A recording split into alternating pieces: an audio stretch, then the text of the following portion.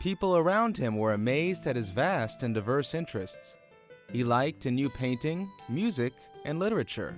He was an excellent chess player, and it was quite possible for him to discuss philosophical subjects and talk about modern dramatic art.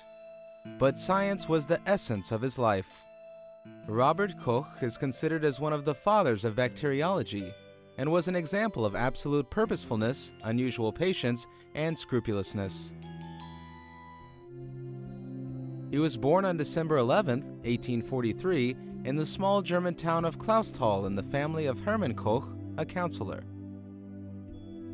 By the age of 4, Robert had learned to read, and a year later he went to school. His parents wanted him to become a trader, but the boy dreamt of travels.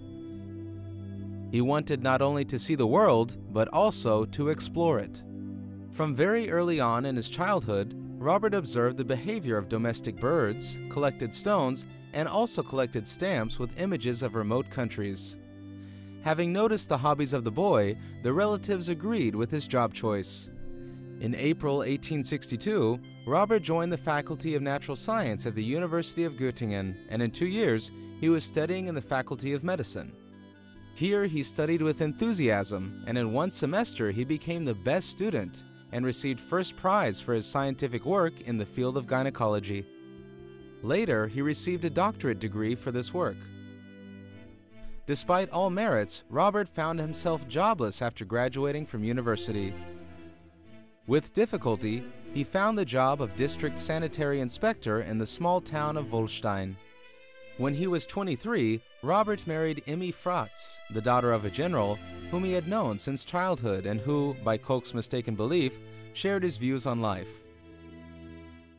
Their daughter Gertrude was born a year later after their marriage. She, instead of her mother, became the best friend and the true assistant of the scientist Robert Koch. Soon, the young doctor gained prestige among the inhabitants of Wolstein. But Koch was not self-satisfied. He did not always know the diseases of patients and how to treat them. Medicine at the end of the 19th century could diagnose some diseases but could not identify the cause. Robert Koch was determined to find the answer, even though he was far from the scientific world, libraries and laboratories, and he only had an inferior microscope. Soon, he made his first discovery.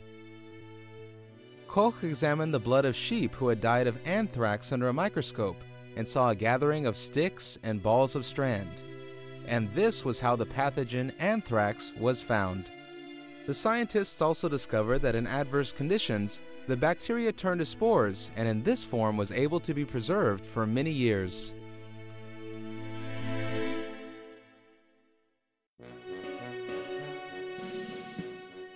Koch's discovery contradicted the theory of Rudolf Virchow, the king of medicine in that period, who considered that all diseases were the result of dysfunction of the normal activity of cells, and he didn't even want to hear about any microbes. For that reason, it was only in 1881 when Robert Koch obtained a laboratory in Berlin at his disposal and continued his research. At that time, he researched tuberculosis, a terrible and mysterious disease that was the cause of 1 of every 7 deaths on the planet. On March 24, 1882, after 2 years of persistent and exhausting work, Robert Koch proved that pulmonary tuberculosis was also an infectious disease.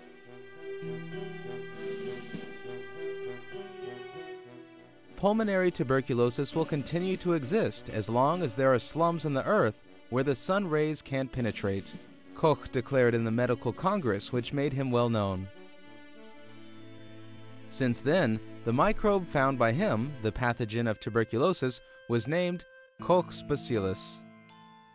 A year later, having made an expedition to Egypt and India where cholera raged, Koch found the pathogen of this illness as well.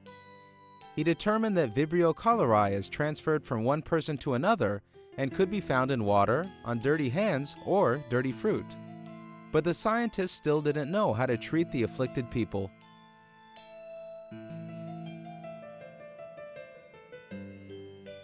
Only on August 4, 1890, after years of persistent work, Robert Koch declared that he had practically found a tuberculosis vaccine. However, time revealed the inefficiency of tuberculin created by him. After great triumph, the scientist met great failure. His family life collapsed as well. He divorced Emmy. In a short period of time, Koch changed into a worn-out and decrepit elderly person. But then destiny smiled again. He met Hedwig Freiberg, who became his devoted friend and wife. She accompanied Robert on his trips to Africa, India, and Italy. Everywhere he went to struggle against epidemics of plague, malaria, and sleeping sickness. In 1905, 62-year-old Robert Koch was awarded the Nobel Prize as an outstanding researcher of the present. 5 years later, on May 20, 1910, the scientist, who had suffered from cardiac insufficiency for a long time, died. The entire life of Robert Koch followed the motto which he had written on the sheets of his first scientific work: "Never be idle."